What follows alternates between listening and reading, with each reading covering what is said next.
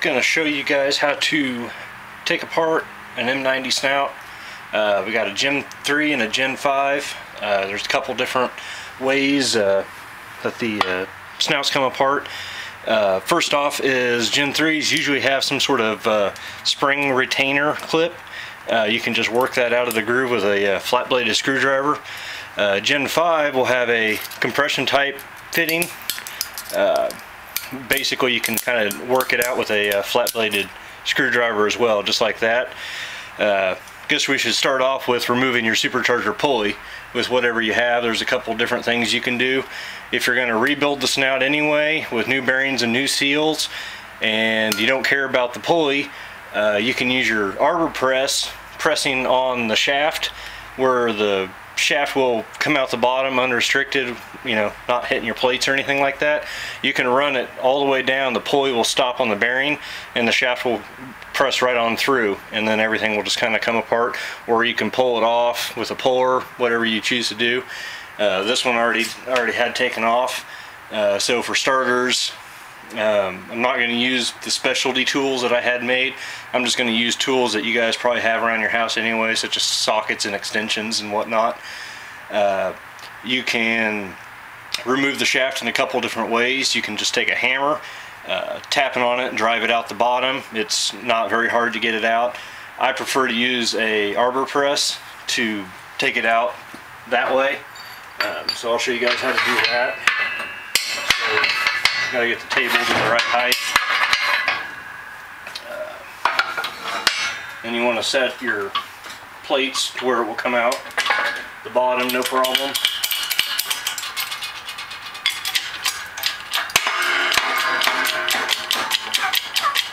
Keep your hand under the bottom so you can catch it. Alright, shaft is out.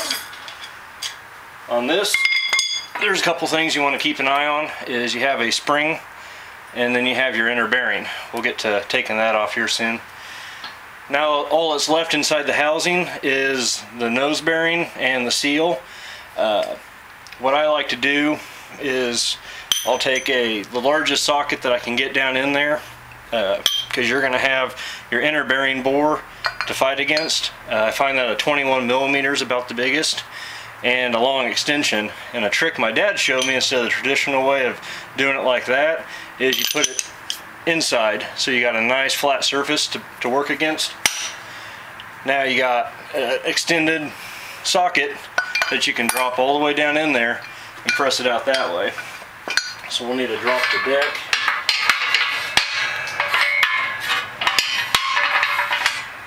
Like so. The trick is to just hit the edges of the snout. So you gotta be careful. You don't want to be pressing against it. If it gets too hard, then you're probably binding it. There isn't a lot of pressure on this because you're not fighting the supercharger snout shaft or anything. And it already started just by hand. Just show you how easy that is. Perfectly normal. Stuff pops like that all the time.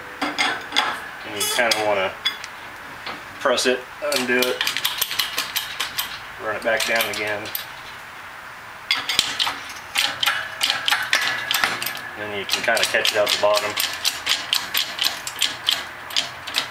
Or if you don't care about it, just let it fall. Like so.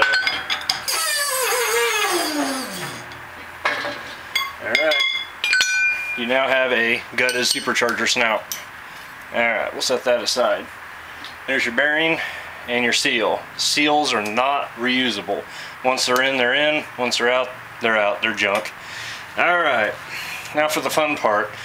Getting this inner bearing off. A lot of people can't get that off without it grenading on them or anything like that. What I see some people trying to do is they'll try to hold the bearing in their deck plates like so and driving on it. Puts a bind at it, and I've seen these bearings just grenade and fragments go everywhere. What I've done is I've gotten a piece of heavy gauge steel pipe. It's longer than the shaft is, so when the bearing or the whole shaft is down inside, it's the same diameter as the bearing, but the shaft has a lot of play in it. And you can just set this right on your deck, like so. And you want to use the largest socket possible of the inner diameter of that plate. And in this case, it's a 7/16. You can use an impact socket or any other socket for that matter. And just set it right on there like so.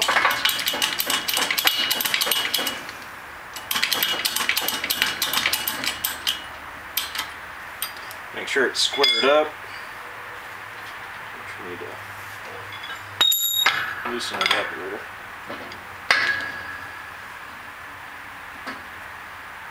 Get it perfectly square. Like so. Okay. Now this can grenade. So you're going to put a lot of pressure on the shaft to drive it out, because you're also driving it out of the plate as well as the bearing, because it's a press fit all the way through. Once it goes through, the shaft will just fall through, and these are free. So stand up out of the way, put on your safety glasses in case shit hits the fan, and press away. It will make a loud kapow, and that's it breaking loose. Once you get pressure on it, like that, now you're done. And then it's just easy pressing out all the way. That's it.